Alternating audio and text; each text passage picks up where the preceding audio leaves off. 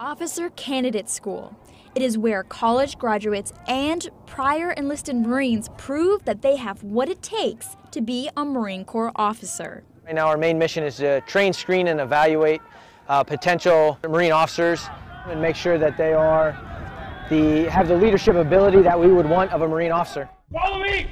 Being a leader is one thing, but truly being responsible and understanding and caring for their Marines is probably the most important thing that they're about to undertake. These candidates are tested physically and mentally. A lot of PT, a lot of fast eating to chow, a lot of knowledge, just learning just everything to become the essentials, the basics of a Marine Corps officer. This year marks the 75th anniversary of Officer Candidate School at Brown Field. That first class was the first example of great Americans who went on to do great things. And that legacy has gone on to today. It's the screening, it's the evaluating of these young men and women that is so important.